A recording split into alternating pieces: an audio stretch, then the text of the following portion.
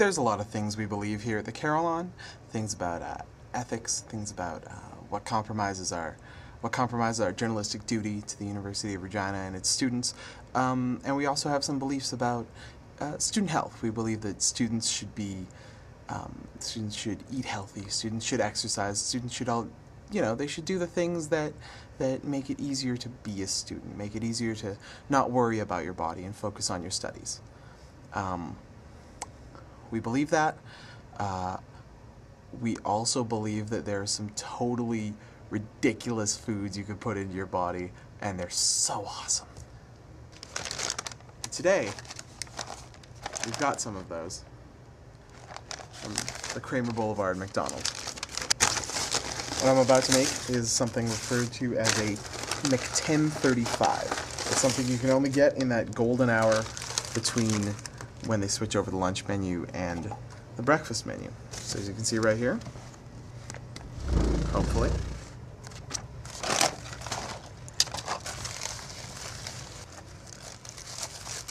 a McDouble, just some ketchup and some pickle on it, and a sausage and egg McMuffin. What you do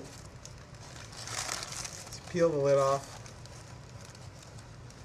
take the egg and the sausage and I guess whatever the cheese comes with it.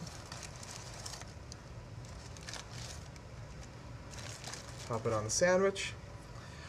You usually get the one with bacon on it, but they just had sausage. There you have it. A 1035. It's a burger with egg on it.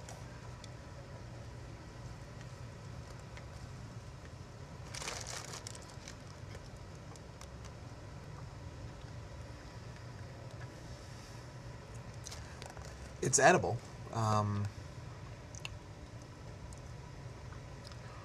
Egg is a thing you can get on a hamburger, and it's okay. McDonald's egg on a hamburger is kind of weird. There's a weirdness to that. Let's see.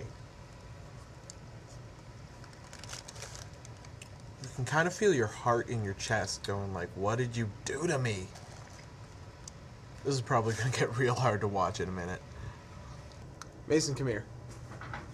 What was your first reaction to this burger, which now looks like this? No. Why was your reaction no?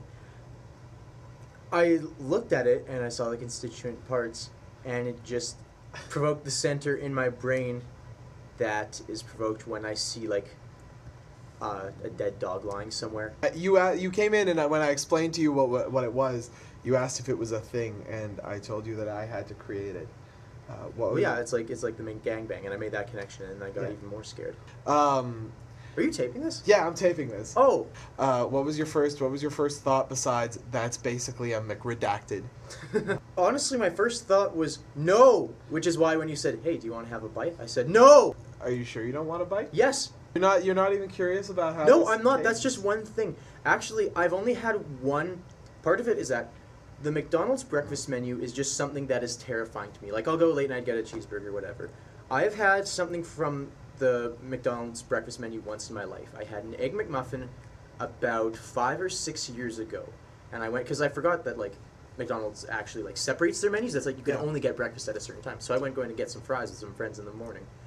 Couldn't get them, so I'm like, oh, I'll have an Egg McMuffin. And I threw up. I threw up as soon as I ate it. I ate the whole thing, it went down, and it went back up. It was horrible and disgusting. I threw up on the table at McDonald's. See, but I think what I've just established is the idea that you could only get off one menu at a time is a myth. You have to get this, the reason it's called the Mc10 35. Because it's like during the, I'm assuming it's a crossover It's period. the rollover. Yeah. You've got 1025. I went in, and a guy asked if they could give him something off of the lunch menu.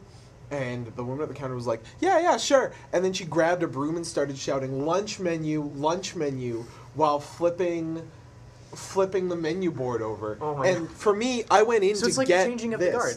Yeah, exactly. I went in to get this, and they were doing the changing of the burger guard.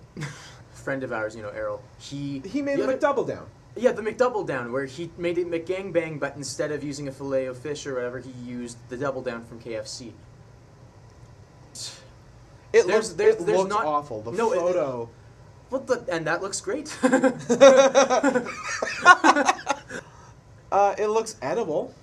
No. Kind of. egg on a burger isn't an entirely. Well, an egg new on a thing. burger We've had is this. like it's the kind of experimentation thing with burgers. We just walk in.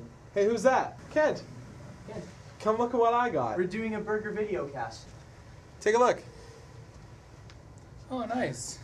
Take a look at that. Yeah, it's nice. So- It's it's so up on the screen. frightening. You know what it's called? It's No. It's called the Mc10 35.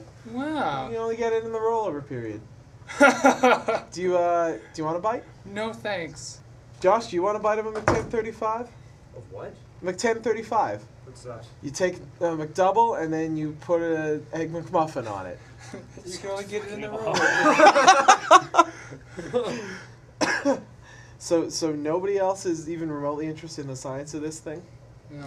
What science? Well, I guess true. As I've established, you don't have to participate for science because science owes you nothing, and you owe science nothing. You owe science nothing, Josh.